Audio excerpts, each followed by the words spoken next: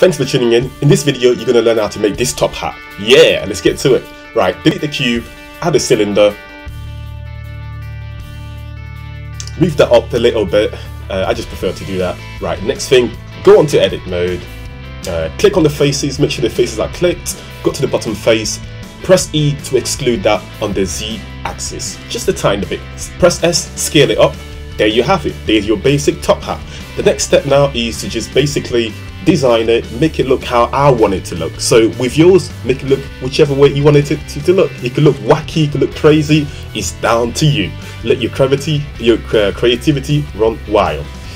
Alright, so for mine, I'm going to do it black and white. So I'm going to go through my whole shading and designing phase right now. So I'm going to be quiet.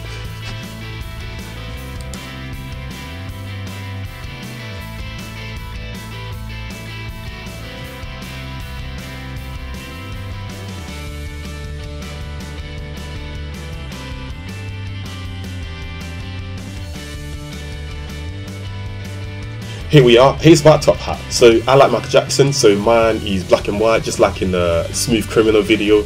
Anyway, beside the point, I'm going to add a quick background to it, just to make it stand out. And there we go. Thanks for watching. If you like the video and you learned something, click the like button and subscribe. Thank you.